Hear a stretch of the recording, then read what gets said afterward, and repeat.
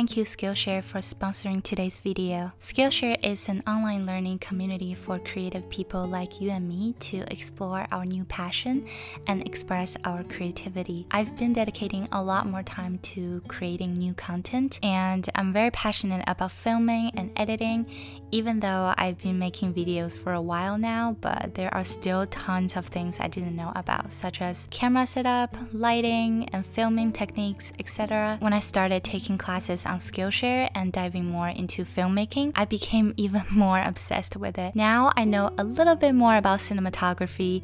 Whenever I'm watching a movie or TV show, I feel like subconsciously I'm always trying to analyze the scene, the camera angle, like the color, just to see what I like about it and take notes in my head. I know it sounds ambitious, but maybe in the future one day I could create a short film myself. And recently I started learning more about color grading. I really enjoy Dan Lu's classes. The way she explains things and breaks things down is very easy to comprehend, and her voice is so soothing. Skillshare offers thousands of inspiring classes covering topics like illustration, design, photography, freelancing, and more. If you're interested in getting a free trial of Skillshare Premium membership, check out the link in my description. Come join this big creative community and let's learn together.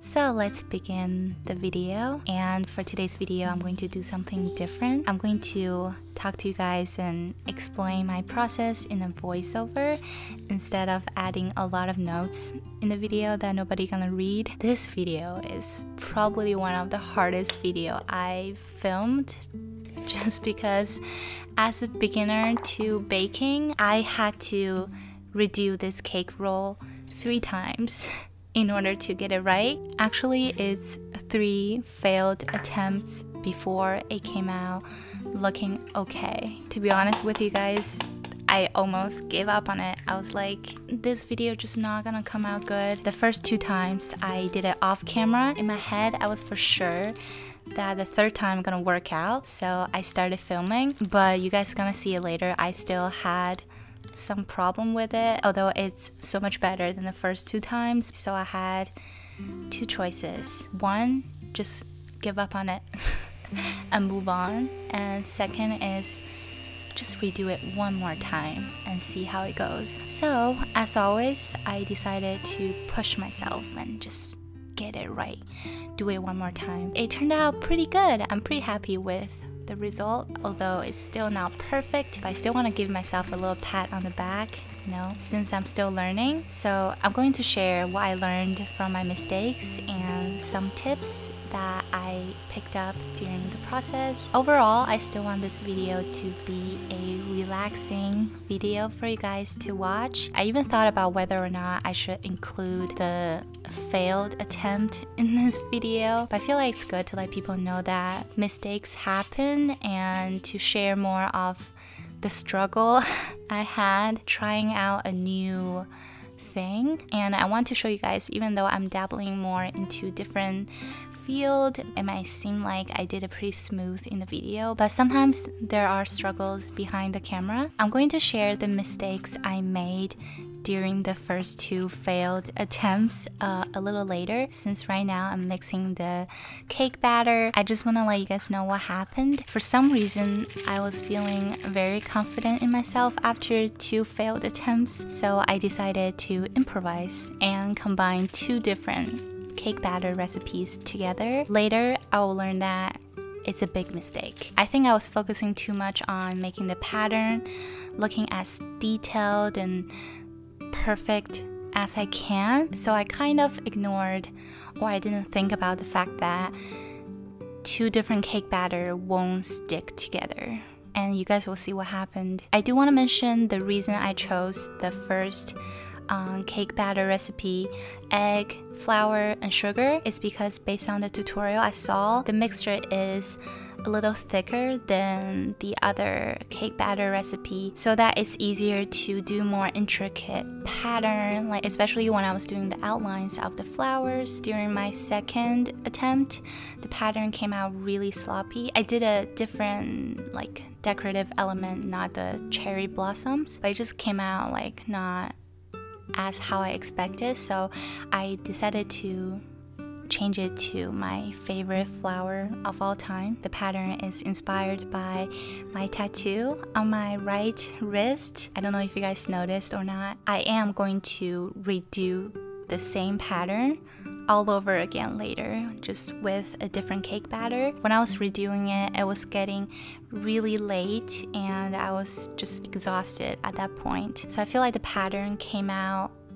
a lot better in the first round. The second one I did was pretty cute too, but I think I put more effort into the first one. When I was doing the second one, I just wanted to get it done right, so I wasn't focusing too much on making the pattern look perfect. But I do want to say that both cake rolls came out tasting really good.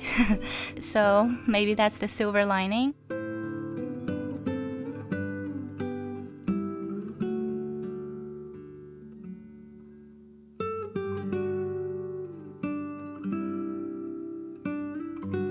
One tip I want to share with you guys is you can put like an ice pack underneath the pan when you're doing intricate like patterns like this. Or I feel like for beginners it might be easier to do more simple patterns. I've seen people done like cloud pattern or cute little hearts. I feel like I'm just always trying to do something that kind of incorporating my own artistic techniques, you know, like do something more innovative rather than just repeating those tutorials I saw. I want to add more to it. For example, like the cookie video I made as an artist, I really enjoy that and I felt like people might want to see it. You know, like what would happen if a sculptor tried to make a cake sculpture.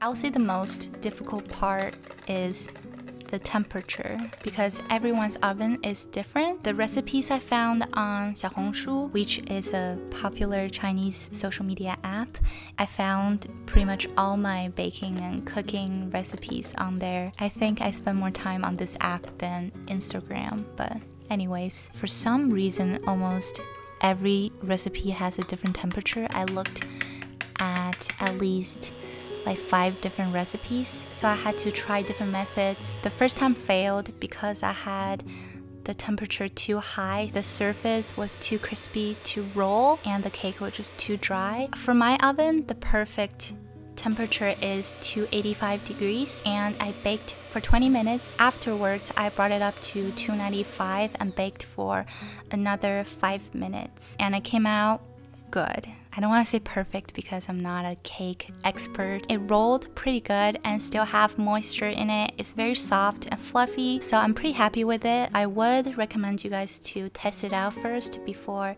fully commit to doing a complicated pattern cake. Maybe do a plain one first and just see how it goes. Speaking of baking, I also recommend a baking mat or baking sheet instead of wax paper because wax paper causes wrinkles. I was using a baking mat in the video and as you can see, it's not the size of the pan, so it's like sticking out a little bit. I should have done more preparation for this video, but at least you guys can learn from me my mistakes, and I hope yours came out a lot better than mine. After I finished drawing the outline, I kept it in the fridge for a little bit while I was preparing for the other cake batter, and later I will take it out to fill it in with different color. And then once the oven is preheated, I baked it for 1 to 2 minutes, and then I took it out and poured the other cake batter. This method only works with this specific cake batter because, like I mentioned, the consistency is thicker. So after I let it set in the fridge for a while, it kind of solidified the mixture a little bit so that when I'm filling in the colors, the outlines won't get mixed into them. Does it make sense? Don't forget to pat on the back of the pan to get rid of the bubbles and be more gently, or you can just drop the pan onto the table like I did.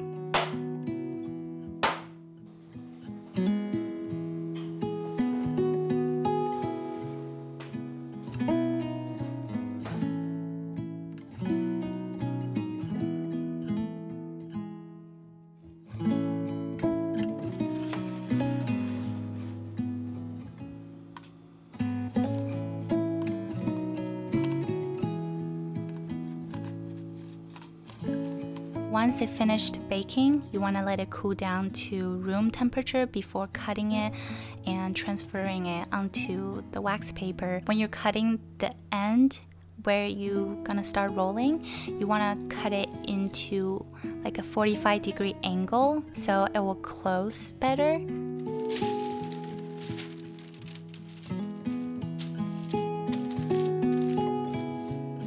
So as you can see right here, the pattern got stuck onto the baking mat and it's not transferring onto the cake. It's because I used 2 different cake batters and I was really disappointed because I loved how the pattern came out, the color and everything. And then I was trying to fix it with some chocolate syrup. It kind of worked if you don't look too closely, but if you look at them separately, like the pattern and the cake, they both came out pretty good. They didn't stick together. So yeah, at this point I thought about starting over.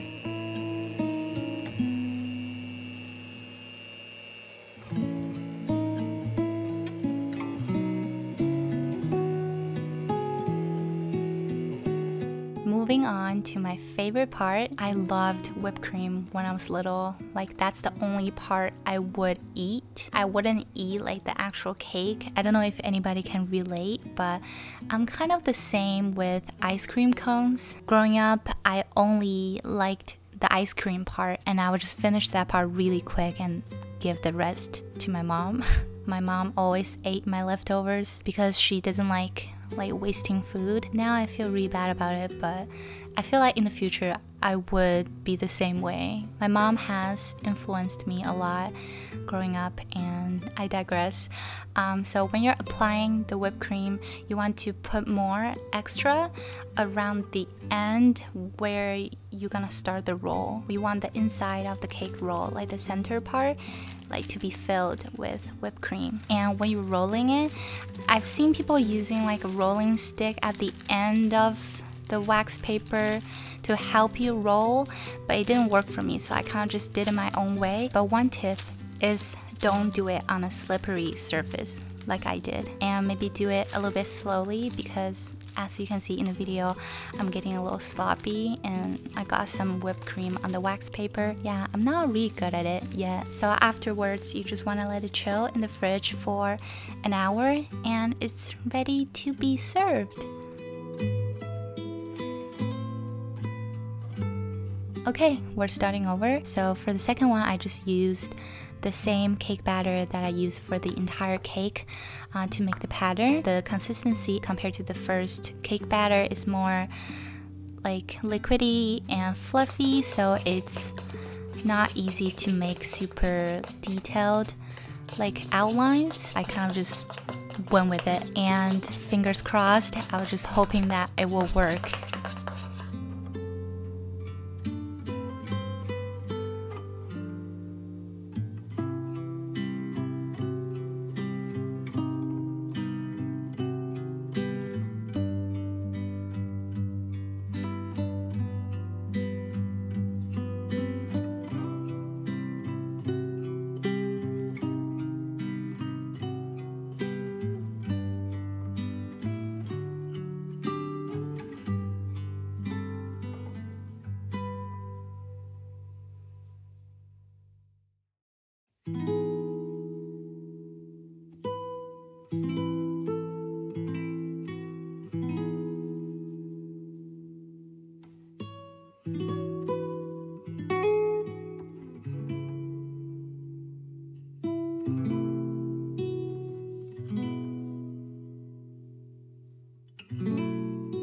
After I finished the outlines, I baked it for 1 minute, 1 to 2 minutes, and then I took it out, fill in the colors, and then I baked again for 1 to 2 minutes, and then take it out again, pour the rest of the cake batter into the pan, you know, the same steps. And for this step, you want to do it quick because we don't want the cake batter to melt. Although, as you can see, like the pattern got transferred onto the baking mat. I think it's okay because it didn't ruin the image. Also, when I was baking the pattern, I maybe should have baked it for another minute or so because some of the pink and green got leaked into like the background, which I thought was pretty cool because it kind of looks like a watercolor painting, a little abstract. If I paid more attention on the pattern and put more effort into it, also baked it a little bit longer, it would come out even better, but I'm pretty happy with it. That's it for the video. I hope you guys enjoyed it, and the morals of this video are